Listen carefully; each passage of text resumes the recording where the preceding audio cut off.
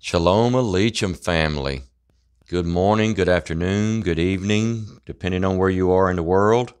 It's morning here for me. I got my coffee. The Lord has put something on my heart that I want to share with you.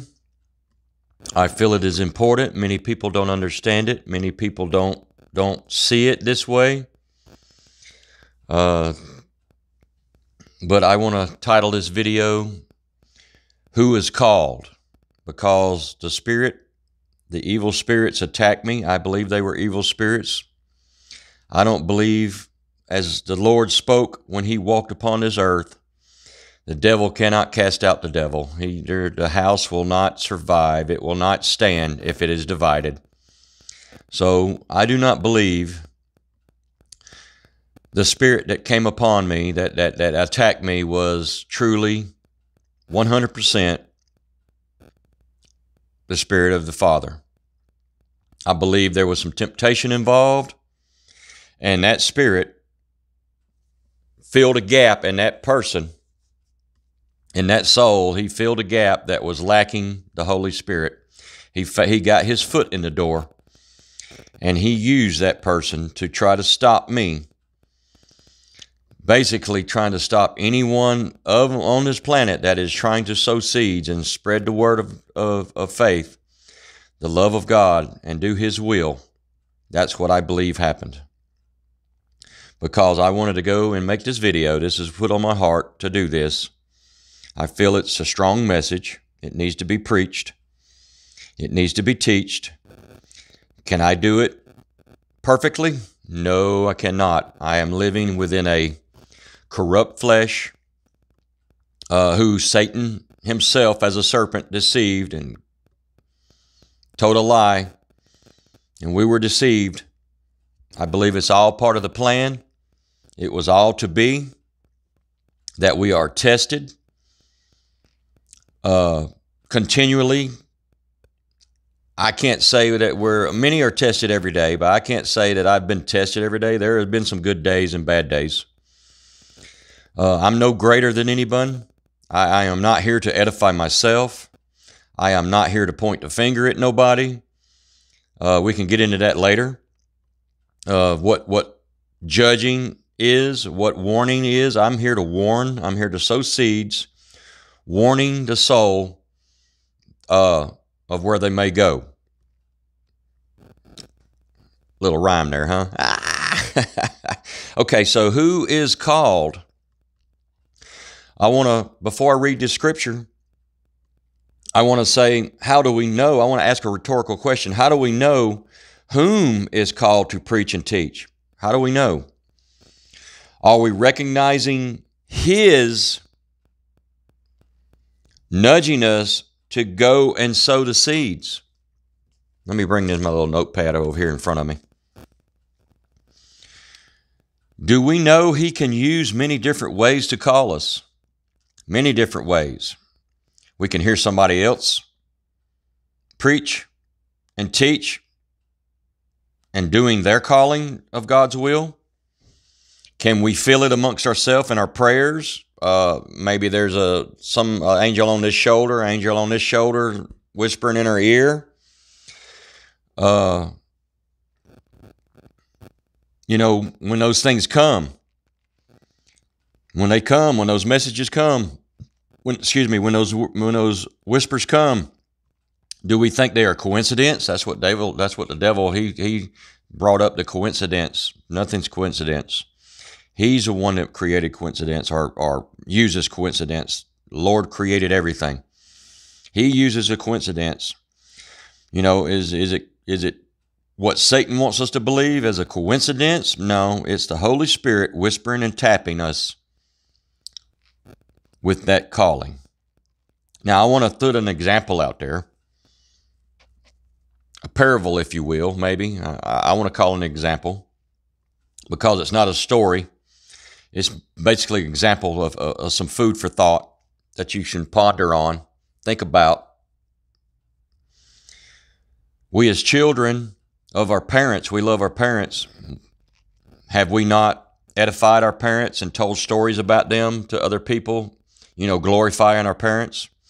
And if you're a parent and you have children, have you not done the same thing for your children when they do good? You praise them and tell others about what they've done, because of your love for them, love for our children, our love for our parents. How about a friend who's done something really good for us and we love it? Have we not edified that friend and told others what he did, what she did?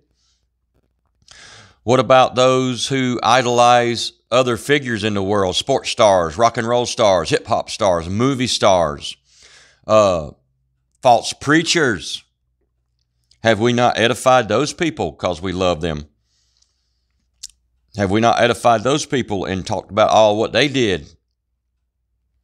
So then there's us, the people that actually go out and preach the will of God and what He has taught us to do, what He has called us to do. And I believe everybody is called. Everybody. There's not a soul that hasn't been called, and we'll get into that. That's going to be my first scripture. We'll get into that. But we love Him above all else. There is no other love above the love for the Creator. And because of that love, it causes us to want to go out and share His magnificent glory, preach His word, do His will, and sow the seeds that He may rejoice in the fruit of the harvest. Not me. That I only labor for Him. So I hope that example is good enough to even, I understand some folks may not even understand that, but I hope that is a good enough example to show where I'm going with this, that it's the love of God that causes us to answer the calling. And why not give Him that love? He deserves it. He's done it all. He's even sacrificed, He's manifested in the flesh Himself as the Son of God and was sacrificed for all of us, that we may have everlasting glory, living in Him, dwelling in Him as He in us.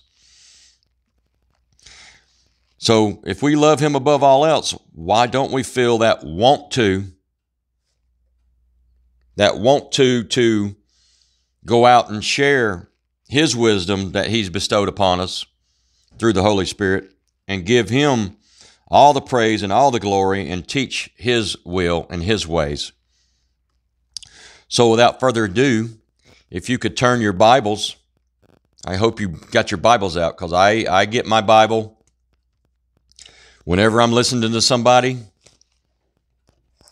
I got my Bible out. I got three notepads. Actually, more than that. I got notepads. I'm taking notes. I'm writing stuff down, because the Lord even told Satan when he tried to tempt him out there in the wilderness for those 40 days, the Lord told him, "It is written." It is written. Why is it written? That's like a contract. So if we write things down to the Lord, are we not making a contract with the Lord? So He said, "It is written." So my first scripture is Matthew 22, verse 14. So if you will, turn to Matthew 22, verse 14. I got to get there myself.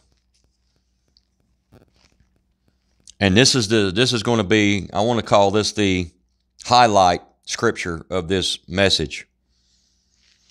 "For many are called, but few are chosen." Matthew 24:14.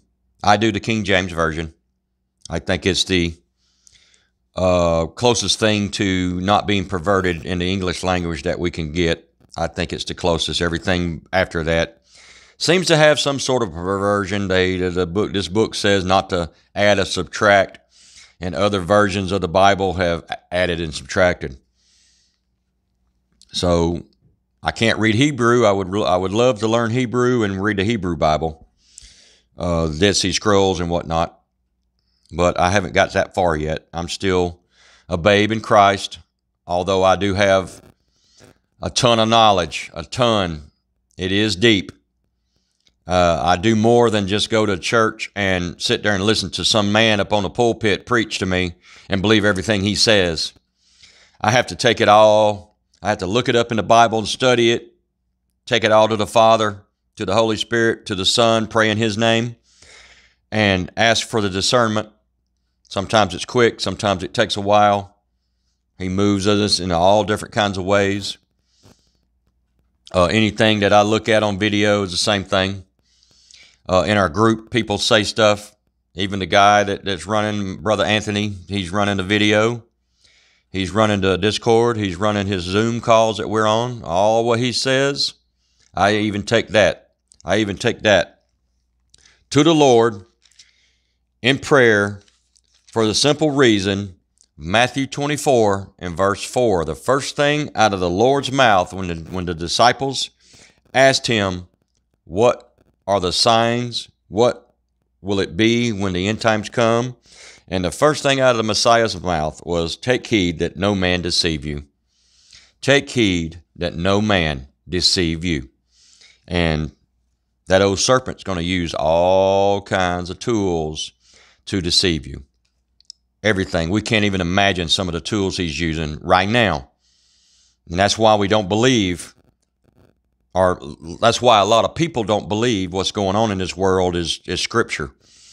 Because Satan is using stuff we can't even imagine as tools to deceive us. And he is successful. And it's all in God's plan. Because I believe it's the volunteer system. The volunteer is going to be the most faithful. The forced into worship are going to be the rebellious.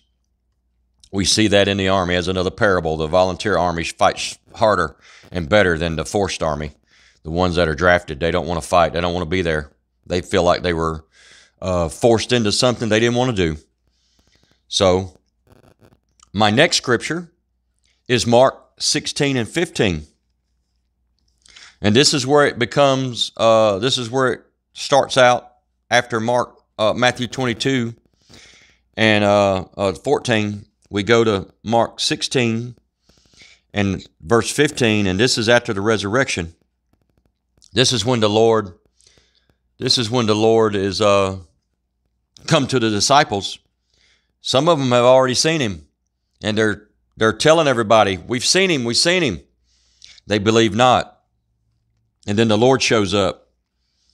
And the first thing he says to them, when he starts his little, telling them giving them some commandments to do, he says, go ye into all the world and preach the gospel to every preacher. And yes, to every creature. Excuse me again. This particular scripture, yes, he's talking to the disciples, and many people will just pick out this one scripture and they're going to bring it and try to throw it in my face and say, he's talking to the disciples. He's not talking to us. We're going to get into that because yes, he is. Yes, he is. But what is he telling them to do? Go ye into all the world, everywhere, all four corners, and preach the gospel to every creature, man, woman, and child. Preach it to them. Okay, so let's dig into another verse. Let's go to 24, back to Matthew. Sorry if I'm making you jump back and forth. I put some tabs on mine so I could find the books a little faster. And Matthew 24, 14. And here's where I can come at the next couple of scriptures. I can come at those people and show them that, yes, that scripture he was talking to the disciples, but what about this scripture? Remember, we don't pick and choose certain scripture. We take the whole Bible. He's got the whole world in his hand. We take the whole Bible and we put it together to find out what God's will is. We can't pick and choose because that's what the devil wants. He uses Scripture. That's one of his tools. He uses Scriptures against us to deceive us, to make us think that the Lord doesn't want us to do things, when if we read the whole Bible and it all comes together as one, we get the full meaning, the full knowledge of his will. Now I'm having trouble. The devil's messing with me. He's messing with me. He's trying to end this video, and this is like the fifth attempt to get this video done. And it's going to be a little bit lengthy. I apologize for the length. You can always pause it and come back to it later. But Matthew 24:14, and this gospel of the kingdom shall be preached in all the world for a witness unto all nations. Nations is ethnics. It's Oriental, African American, African, which however you want to say that, Caucasian, Latino, Arabic, all the nations. And then shall the end come. Now, it didn't write that verse right there. I don't see anywhere in that verse that it picks out a specific person to do this. It just says, and this. So let's go back up of one. And because number 12, and because iniquity shall abound, the love of many shall wax cold. That was a favorite verse of mine back a couple of years ago when all this craziness in the world started. 13, but he that shall endure until the end, the same shall be saved. And we just read 14, and this gospel of the kingdom shall be preached in all the world for a witness unto all nations, and then shall then shall the end come. 15, when ye therefore shall see the abomination of desolation spoken by the prophet Daniel standing in the holy place. So nowhere in there does it say that only the disciples are going to preach it. Nowhere in there does it say, does any of our pastors? I don't want to use rabbis and bishops because the Bible says not to use those. Pastors and ministers, I can see those. No one except our biological dad and the Creator are even entitled to the word title Father, where it says in this book not to call anybody Father except the Father and who brought you into this world, your biological dad, who sowed that seed to bring you here to do God's will, because we were all known before we were ever in the womb. He already knew us. So he knows all things. So with that said, I got more scripture to back this up. More scripture. Let's move to Acts chapter 10. Let's go to Acts chapter 10 and see what that says. Acts chapter 10, verse 42, at the end of close to the end. Acts chapter 10, verse 42, it states, and he commanded us to preach, us. He commanded us to preach unto the people and to testify that it is he which was ordained. He, the Lord Jesus Christ, he was ordained of God to be the judge of quick and dead. We're not to be the judge. We sound a trumpet. Did you hear what started this video? I was sounding a shofar. I found a shofar blowing. That is the 4 notes that start off the Feast of Trumpets. The warning call to atonement, to sanctification, to get yourself ready. That is what the Feast of Trumpets is to get yourself ready for the Day of Atonement, that we should all be judged of our good and bad works that we have done in this world. And if we live a repentance, a lifestyle of repentance, a daily repentance, then those bad works will be washed clean through the blood atonement of the Lord Jesus Christ, Yahusha, the Messiah. So That right there is another verse. Let's go to Romans. Go one more book over. Let's go to Romans. Let's go to Romans chapter 10, the same chapter. See what it says. It's a different verse. Verse 15 in this one, excuse me. And how shall they preach except they be sent? Many are called, few are chosen. As it is written, woo, there we go again. It is written. We write things down as a contract. How beautiful are the feet of them that preach the gospel of peace and bring glad tidings of good things. Is that not what we're preaching? We're trying to warn people of the consequences of their actions so that we may bring glad tidings so that they may understand the rewards that we cannot see yet. The rewards that we cannot see are going to be way greater than any reward for what we do for Satan that he's showing us right now. Because we came in this world with nothing. We're surely going to leave this world with nothing. Only our soul. So I hope this video is a blessing so far. I hope it is a blessing. Because the Holy Spirit sure blessed me with all this knowledge. Now, let's go on back. I wanted to try to keep most of this. It might be get out of hand. Get out of whack a little bit, but I was trying to start at one side of the Bible and work my way through. Let's go to 1 Corinthians. 1 Corinthians chapter 3, right here close to the beginning. Chapter 3, verses 8 and 9. Now he that planteth and he that watereth are one. So, if I sow the Lord's seed and spread his gospel, that means I am dwelling within him and he within me. We are one. Same with the body of Christ. If we believe and walk into faith, we are one. He is dwelling in us and us in him. We are one. And every man shall receive his own reward according to his labor.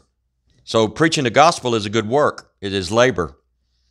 There's some doctrine out there that try to tell you all you got to do is say the sinner's prayer, believe, and your work is done. No. If your work is done and you are good to go from then point on, why does Satan continue to try to tempt you to bring you down? Think about it, saints. Why does he try to keep continually tempting you and bring you down? Because you have to keep working. You have to keep working out your salvation daily through trembling and prayer, sanctification. We have to study, continually study to show ourselves approved. If you're not studying, you're being deceived. If you're not studying, you're being deceived. We're to study. The Lord said to watch and pray. Watching is not only opening your eyes and seeing what's going on, but studying so that you know when it's coming upon you, so that you may keep your faith guarded, that you will not stumble, that you might stumble a little bit, but to try to keep yourself from actually falling from the stumble. We're not to let these temptations linger.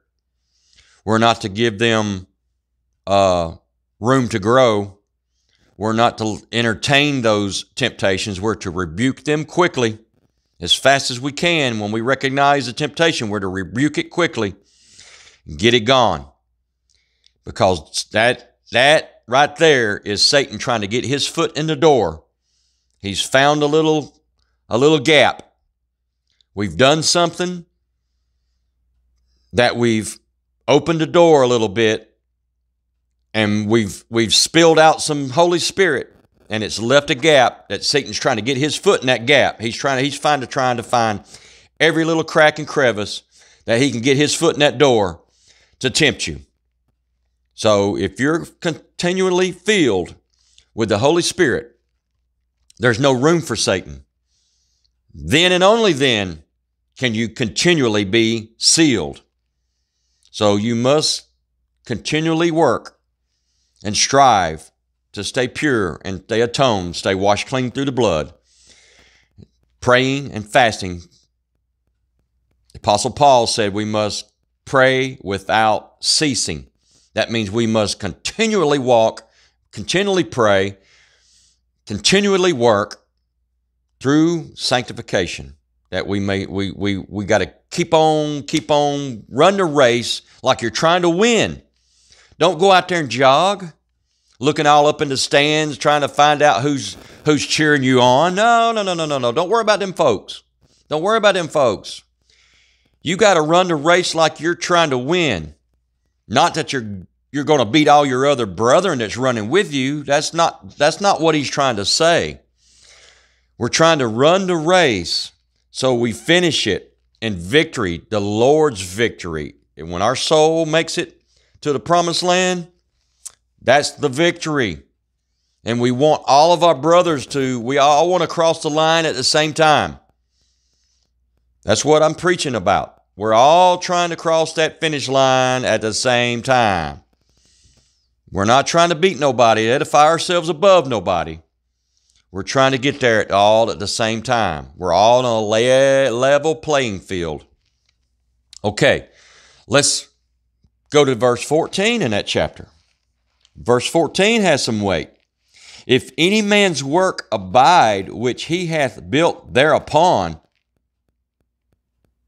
he shall receive a reward. So all of our callings, whether you believe or not, all of our callings has got a reward. So if this is just a parable, this is an example. If I do not sow the seeds, if I do not warn somebody of what they're doing, I see it blatantly. I see it, what they're doing. They're just sinning over there. I ain't going over there to judge them. I'm going over there to say, hey, do you know that what you're doing could cause a consequence? I mean, every action is a consequence. There is one. Do you not know that, do you know the Lord? He loves you. He doesn't want you to do what you're doing. Something similar to that. You can say, hey, that's not very friendly. That's not very loving. That's not very kind for you to do that to so-and-so, whatever it is they're doing or something like that. No, we're warning them. We warn them. And if we let them people continue in sin and they fall at the end and they don't finish the race and they end up over there in that cesspool of flames and brimstone, what reward are we going to get for that? So if we're out there sowing seeds and we're warning and trying to win souls and bear good fruit for the Lord, we get that reward. It just said it right there. And the other scripture, it just said it right there. Let's see what chapter 6 says. I got chapter 6 wrote down. 1 Corinthians chapter 6. Let's see what it says. Go to verse 11.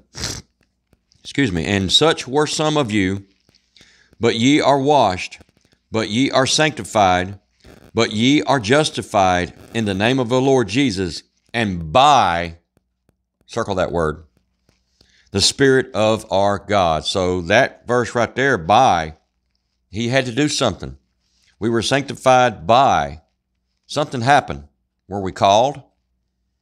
Did we answer the call if we were sanctified by? Think about it, saints. Now, let's move to chapter 15. Let's see here. I've got chapter 15 wrote down. Let's see what chapter 15 says. Chapter 15, 1 Corinthians, the very beginning, verses 1 through 4. Let me read that. Moreover, brethren, I declare unto you the gospel, declare unto you. He preached it. He showed you the truth of it, which I preached unto you, and there it is. That's the explaining of what the declaration is. The declaration is, which also you have received, and wherein you stand. Do you stand in the Word of God? Are you working at it daily? If you're not standing in it, then where are you? You've fallen away. You've departed from the faith if you're not standing in it. If you had once had it, you've left it. If you've never had it, you were trying to get it to you, that you understand. Verse 2, by which also ye are saved, because the Word of God, believing, having faith is what saves us. I mean, we have to have more than belief. We have to walk into faith. We can't be lukewarm. We can't say just because we believe everything's all hunky-dory. The demons believe, yet they still tremble because they know where they're going. They're scared of the Lord because they know where they're going, and they have came down and took daughters of men and defiled them. They've defiled themselves, doing what they weren't supposed to do. They tried to get Enoch to write a petition for them, a pardon. That didn't work. No, y'all, This is the abomination you did. You've tried to destroy the image of God with what you did, and there is no returning from that. There's no returning from that. If we keep in memory, if we keep some of these words, we have to pay attention to some of these words. This is the study part. If we keep in memory what I preached unto you, unless ye have believed in what, brothers and sisters? Vain. Do we know what vain is? That means we're acting it out, but we don't believe. That means we believe, but we ain't walking in faith. We're doing it in vain. Verse 3, for I delivered unto you first of all that which I also received. He received it. I've received it. Now I'm trying to give it to you. I'm trying to share it with you. Paul did the same thing. Peter did the same thing. Thomas did the same thing. Timothy did the same thing. They all did this. Others did it. Other people are doing it today. I'm not the only one. Many of us are doing it. Excuse me, saints, my coffee's getting cold.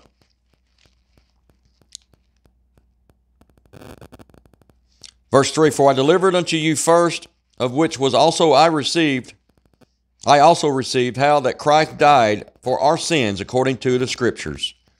Verse 4, and that he was buried, and that he rose again the third day according to the Scriptures. This is what we believe.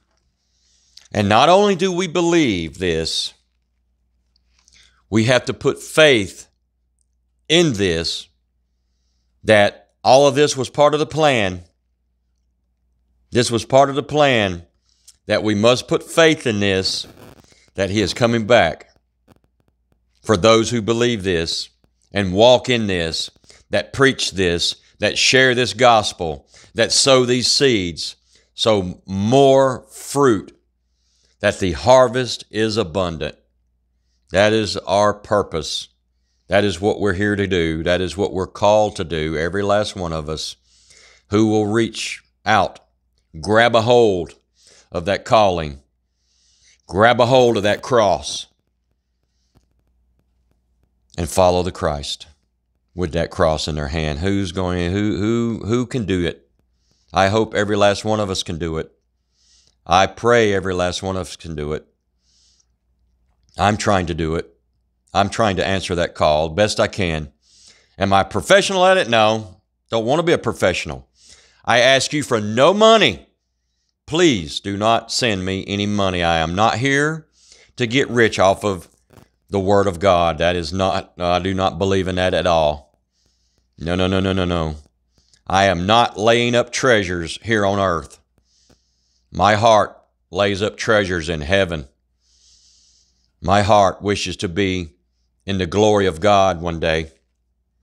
I hope it's soon. For what's going on in the world, it feels like it's really soon. And I am running that race stronger than ever before. because of that. Because of that feeling that the Holy Spirit's putting on me. He's saying, don't you slip up and fall right now, because before you get up, you could bounce off the ground when you slip and fall and be right back up. But is that enough time?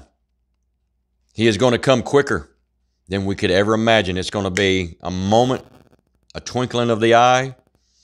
As soon as you hit the ground and before you can bounce back up in repentance, we have to be careful. So I am running that race like never before. I am trying to answer the call the best I can. I am trying to do my part for the Lord's will and not my own will. For the Lord's will, I pray that His will be done on heaven and in earth. Your will be done, Father. And He has bestowed upon me all of this. I get chills running down my back whenever the Spirit moves within me. And when I feel that power, that glorious love that we can hardly imagine, tears run down my face when I feel that love. Because why do tears run down my face? It's not sadness. Oh, it's that want. It's that wow. Wow, give me more, Lord. Give me more. I want it all. I want your love, Father. It feels so great and wonderful. I want more of it. And I cry because I can't have it just yet. Because we have to keep pushing. We have to keep running that race. We have to keep going. We have to keep sowing these seeds until it is time. We have to keep watching and praying and being patient. Let not the fear of this world become us. We are of a sound mind, and we have power to overcome this fear and only fear the Father. So let's move on. Let's move on, saints. Let's go to Ephesians. Go to Ephesians and turn to chapter 5. I'm going to do a little backtracking in this one, but let's start off in chapter 5.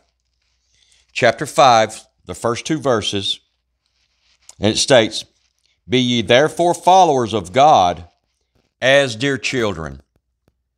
And that's what I'm trying to do. I'm trying to be that child that wants to they say the first 3 years of a child's life, he learns more than he ever will.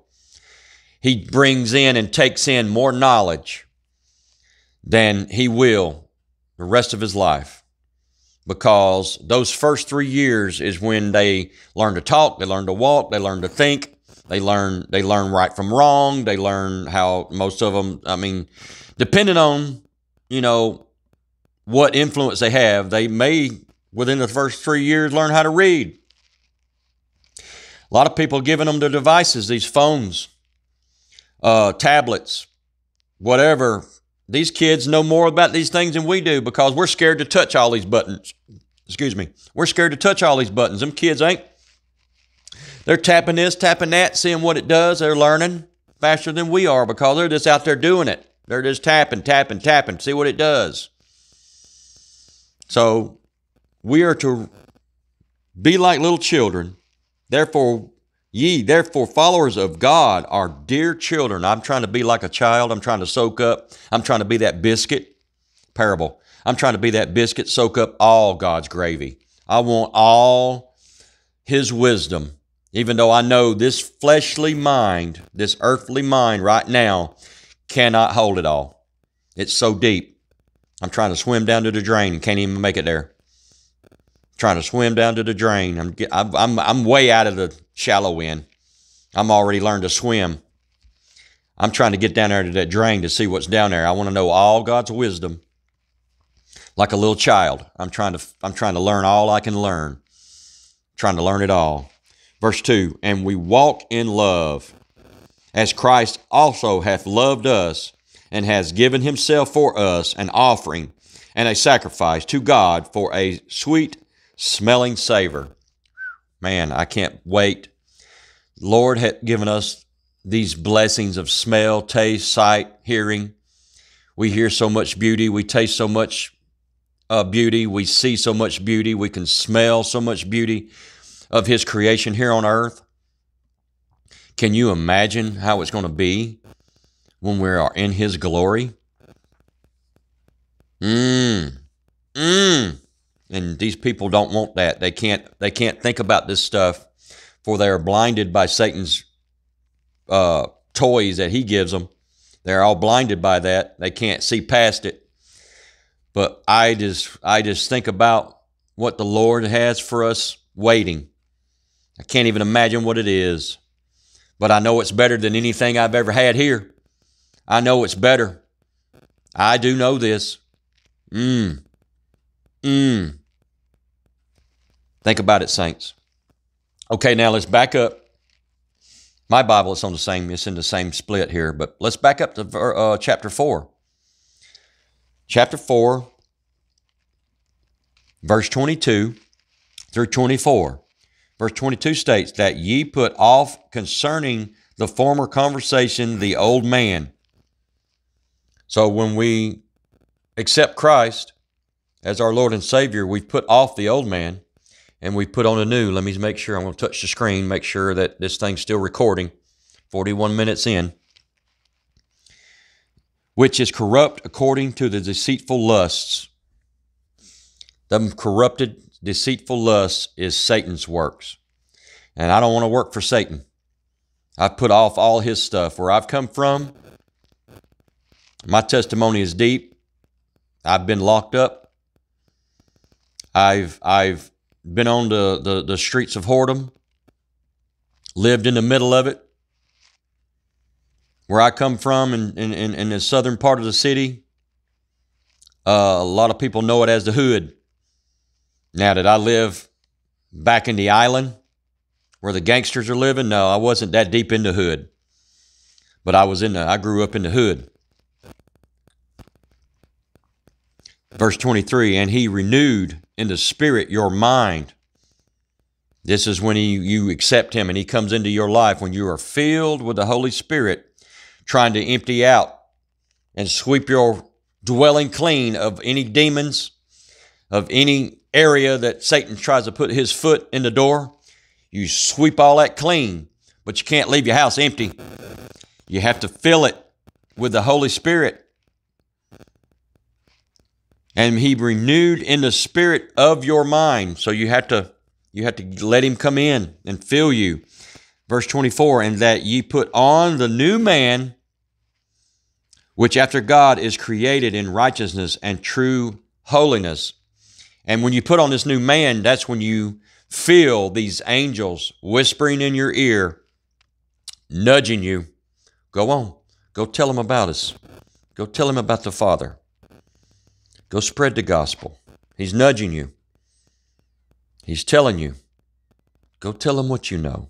Go show him the happiness that you found. Go show him and tell him the love that you feel from the Holy Spirit. Tell them how great it is, that they may know as well. Share. Don't be selfish. Share. Let you think about that, saints. Don't be jealous. Share. So if we're to share the Word of God, are we not called to spread His calling, His seed, that more shall be fruitful, that they may go out and help us who are already sharing, that our army of sharers grows? For the Lord wishes no man to be condemned. He wants everyone to be saved. But He has to give you a freedom of choice. Why? So that you freely come to Him, that you are freely loyal to Him, that you are not forced into rebellion by Him. He gives you the freedom of choice so that you want to love Him, be with Him, worship Him forever and ever. Think about it, saints. Think about it. And pause right there. Sister Marcia says, I'm going to pause right there.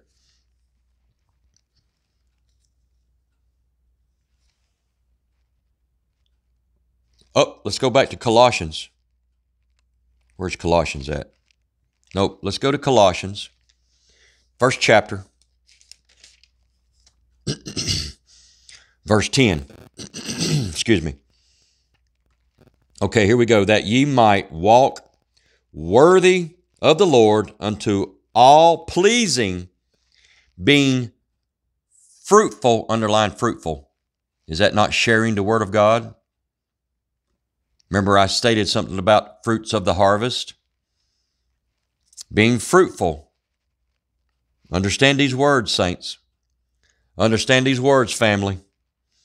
Understand all these words, brothers and sisters. Brother Anthony's even talked about it. Got to pay attention to these words. If, but, might, we, fruitful, blessings. We're being fruitful in every good work.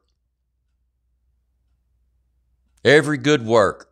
Even the New Testament. Some people say we're not in the Old Testament no more. Talking about works. New Testament here, talking about some works. Good works.